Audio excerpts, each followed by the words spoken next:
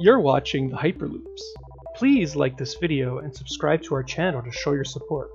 Thank you and enjoy the video. Hey everybody, this is Nick Cuenca from thehyperloops.com.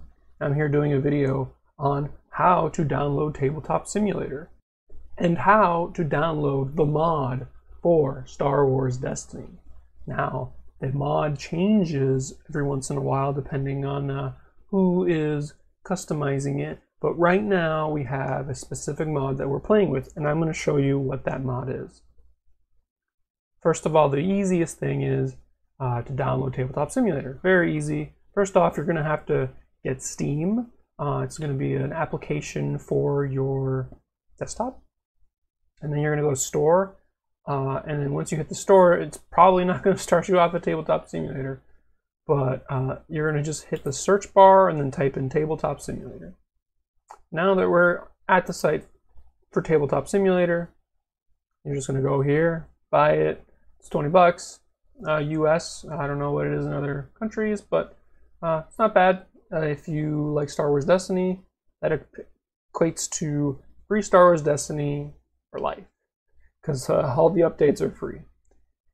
So after you have downloaded it, you're going to then go to the community tab here, and then go to workshop.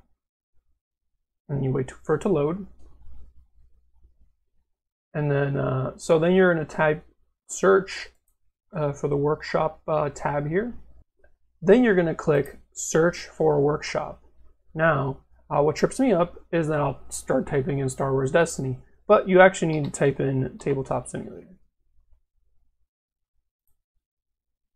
Once that's loaded, now you can go to the search Tabletop Simulator and then put Star Wars Destiny.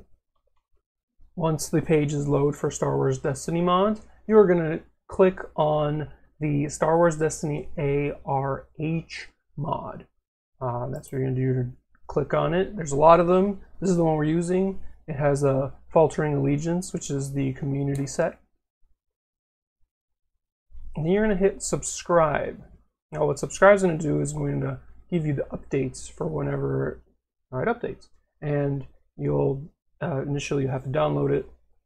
And there you go. Once you've downloaded that, you're going to open up Tabletop Simulator. Tabletop Simulator will load.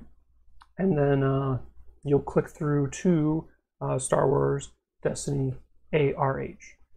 There's actually going to be another video, an older video that we did, but it still holds up. The only difference in that video is that the mod is different.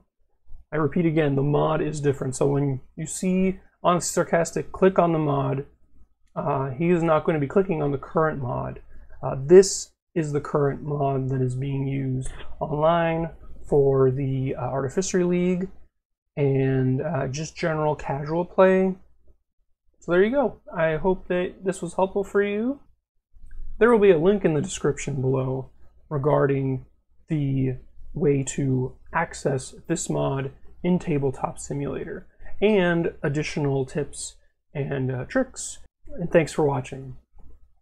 Thanks for watching. Please like and subscribe to show your support. If you want to become a patron, check out our Patreon. The link will be in the description. Thanks again.